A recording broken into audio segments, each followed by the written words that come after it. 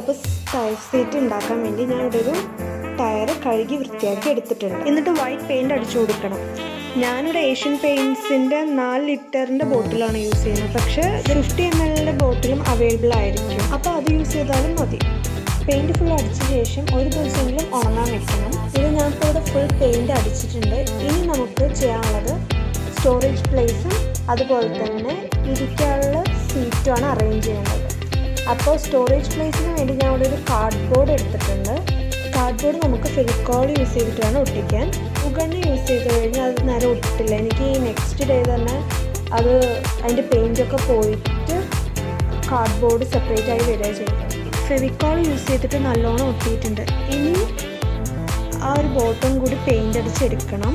ഇവിടെ ഞാനിപ്പോൾ ബോട്ടം കൂടി പെയിൻ്റ് അടിച്ചെടുത്തിട്ടുണ്ട്. ഇനി മേൽഭാഗം നമുക്കിത് ശരിയാക്കണം.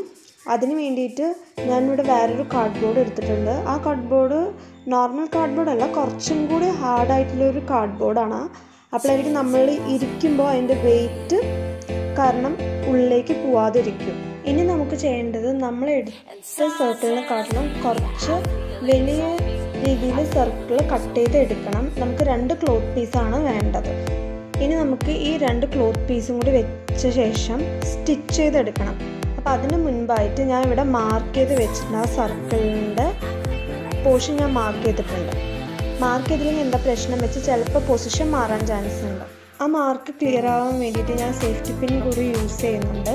ഇനി മാർക്ക് ചെയ്ത പോർഷൻ്റെ പുറമെ കൂടെ സ്റ്റിച്ച് ചെയ്തെടുക്കണം. ഫുൾ സർക്കിൾ സ്റ്റിച്ച് ചെയ്യരുത്, അതിൻ്റെ ഹാഫ് പോർഷൻ മാത്രം സ്റ്റിച്ച് ചെയ്താൽ മതി. ഞാനിവിടെ പഴയ സാരിയാണ് യൂസ് ചെയ്തത്. അപ്പോൾ അതുപോലെ തന്നെ പഴയ ക്ലോത്ത്സ് എന്തെങ്കിലും ഉണ്ടെങ്കിൽ അത് യൂസ് ചെയ്താൽ മതി. ഇനി നേരത്തെ കട്ട് ചെയ്ത് വെച്ച കാർഡ്ബോർഡ് അതിൻ്റെ ഉള്ളിലേക്ക് വെച്ച ശേഷം പഴയ ക്ലോത്ത്സ് എന്തെങ്കിലും ഉണ്ടെങ്കിൽ ഉള്ളിൽ കുഷൻ പോലെ നമുക്ക് ഫില്ല് ചെയ്യണം, ആ ഒരു സ്പോഞ്ച് ടൈപ്പ് കിട്ടാൻ വേണ്ടിയിട്ട്.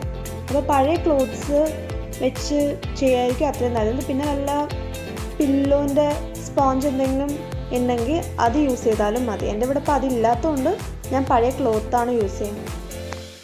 ഇപ്പോൾ ഇവിടെ കുഷൻ റെഡി ആയിട്ടുണ്ട്. പക്ഷേ ഈ കുഷൻ കാണാൻ അത്ര ഭംഗിയില്ലാത്തതുകൊണ്ട് നമുക്ക് കുറച്ചും കൂടി ഇങ്ങനെ യൂസ് ചെയ്യാനും പറ്റും. പക്ഷേ എനിക്ക് കുറച്ചും കൂടി അട്രാക്റ്റ് ആവാൻ വേണ്ടിയിട്ട് നമുക്കൊരു കവറ്, മേലൊരു കവറും കൂടി ഇട്ട് കൊടുക്കാം. അപ്പോൾ അതിന് വേണ്ടി ഞാൻ ഇവിടെ പഴയ സാരി എടുത്തിട്ടുണ്ട്. അപ്പോൾ ഈ ഒരു സർക്കിളിൻ്റെ കുറച്ച് വലുതായിട്ട് ആ സാരി കട്ട് ചെയ്തെടുക്കണം. കട്ട് ചെയ്തെടുത്ത ശേഷം സർക്കിൾ ഫുൾ സ്റ്റിച്ച് ചെയ്യണം.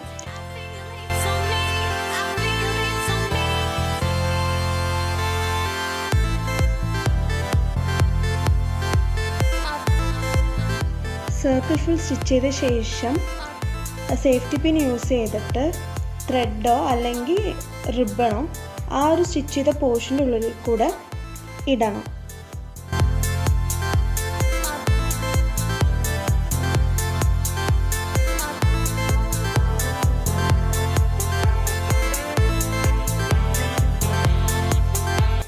ഈ വീഡിയോ ഇഷ്ടപ്പെട്ട എല്ലാവരും തീർച്ചയായും ചെയ്ത് നോക്കണം. എന്നിട്ട് അഭിപ്രായം പറയും വേണം. പിന്നെ ഇപ്പോൾ ലോക്ക്ഡൗണൊക്കെ ആയതുകൊണ്ട് എല്ലാവർക്കും സമയം ഉണ്ടാവും, എല്ലാവർക്കും ചെയ്യാനും പറ്റും. അപ്പോൾ എല്ലാവരും ഒന്ന് ചെയ്ത് നോക്കണം. പിന്നെ അധികം എക്സ്പെൻസും ഇല്ലാത്തൊരു ക്രാഫ്റ്റാണത്. Subscribe for more and stay tune for next video.